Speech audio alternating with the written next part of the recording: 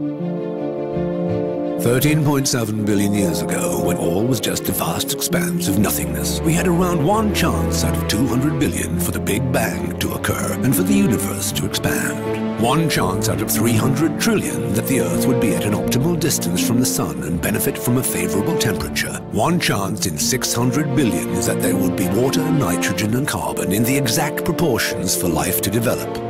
We had one chance out of several billions that a cell would form and evolve in a certain way and eventually end up as man. Not forgetting the one chance in several hundred billions that dinosaurs would disappear and give us a chance to survive. We had one chance out of billions of billions for the Greeks, the Romans, the Celts, the Germanics, the Huns, the Vikings, the Ottomans and others to fight and intermingle for hundreds of years to create the Europe we know and none other.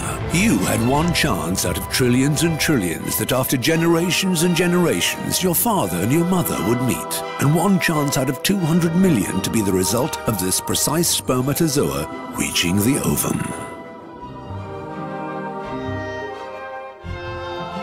You're incredibly lucky, but it may not last.